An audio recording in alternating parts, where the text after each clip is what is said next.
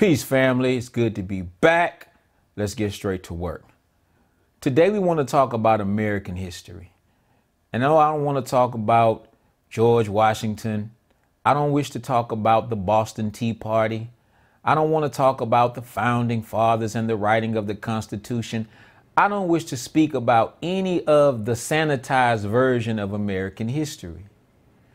Today, we want to talk about slavery, but more importantly, we want to talk about why it is that America makes it a point to write the slave revolts out of her history. Now, there is a baseball player by the name of Barry Bonds who ended up holding the home run record. Mr. Bonds ended his career with 762 home runs. But later in his career, it was found that he used steroids during a part of his career. So they put an asterisk by his name to basically say that, yeah, he got all of these home runs, but he cheated in the process. Well, when you look at the United States of America's power, when you look at her wealth, and you look at the fact that she is the most powerful country on the earth, and you look at the fact that she used our ancestors' free labor and her wealth was built on the backs of African people, then an asterisk can be put by America's name as well. Because just as Barry Bonds, quote unquote, is alleged to have cheated his way into 762 home runs, America cheated her way into her power through the use of slave labor. Now, it is important that we teach our children that not every slave who was brought here to be hewers of wood and drawers of water for white people cooperated. Systemic oppression must always be met with systemic resistance. Not only were there slave revolts, there were highly organized slave revolts. Some were nearly successful. Now, they love to write the slaves who refused to be slaves out of history. But there's one that I would wish to talk about today that's called the German Coast Uprising.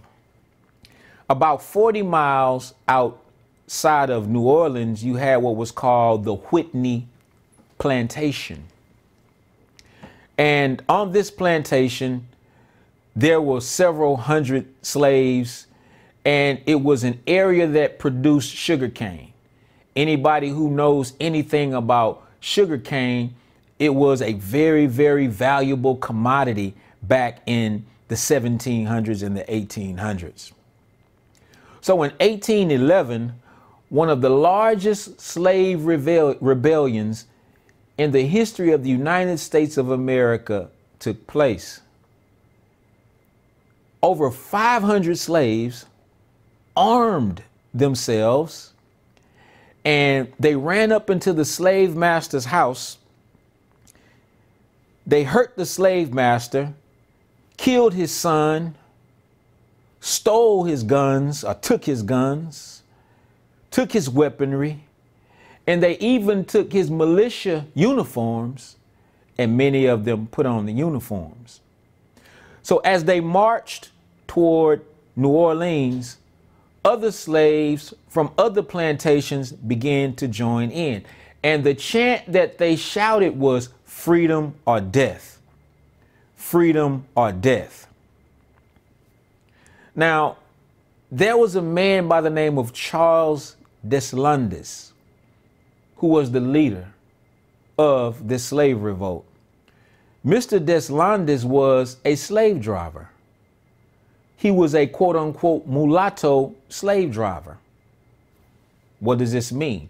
That means that he was a light-skinned brother. And if he was a light-skinned brother, it was because his father was more than likely a plantation owner. So they trusted Charles Deslandes with their slaves. He went out every day and he drove the slaves to meet those quotas for the plantation owner. But at night, he was planning, he was plotting, he would organize by night, and he would play the role of a slave driver by day. Mr. Deslandes was of Haitian descent.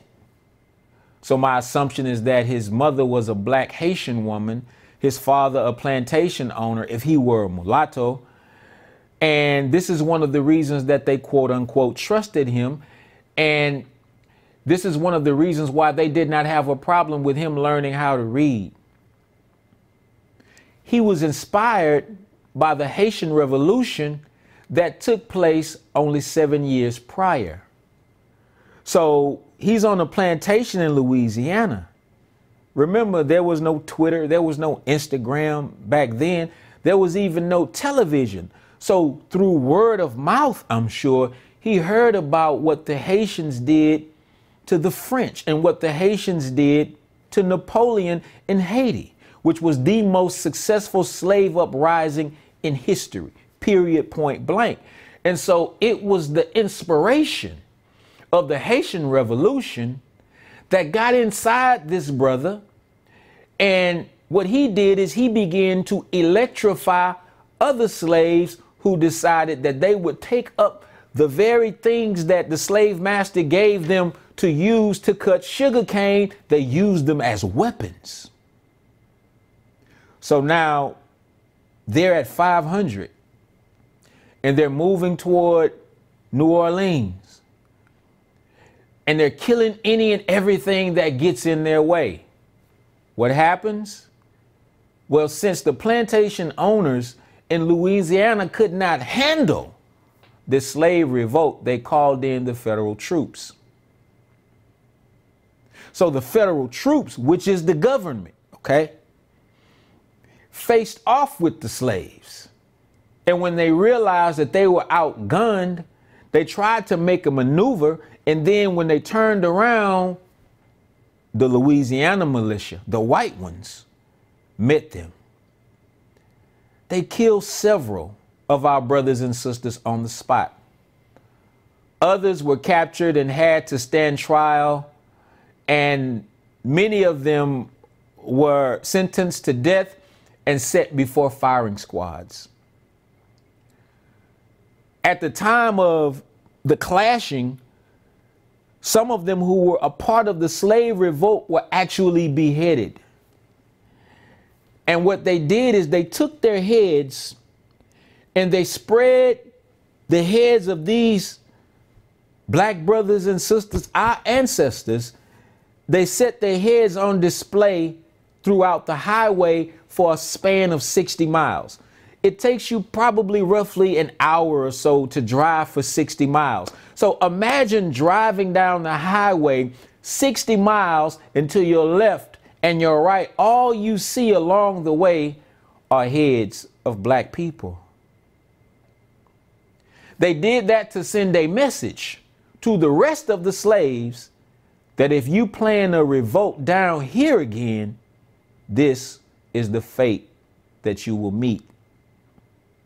Now, this slave revolt was so serious that had it been successful, it would have destabilized the institution of slavery and in Louisiana and throughout the South. So they had to be stopped. Why is it that this history is not one that's being told?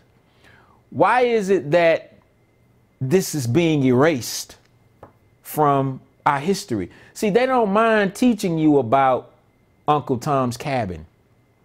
They don't mind teaching you about the docile slave. They don't mind teaching you about quote unquote, quote, Aunt Jemima and Chicken George and those slaves who willingly submitted to the slave master. Every now and then they'll teach you about a Kunta Kinte who was a runaway slave, which means this is something he tried to do by himself, but he was captured, you know, they chopped off his limbs, and we know the history of Kunta Kinte through the story of Roots. But they don't want our young people to be inspired by Charles Deslandes. Now remember, this man led a 500-person slave revolt based upon the inspiration that he got from Toussaint Louverture and those who led the Haitian revolt. Well, if he could be inspired by those in Haiti, if his story is told, then maybe, just maybe, he could inspire somebody during this period of time in which we live. This is why they have to erase this from our history.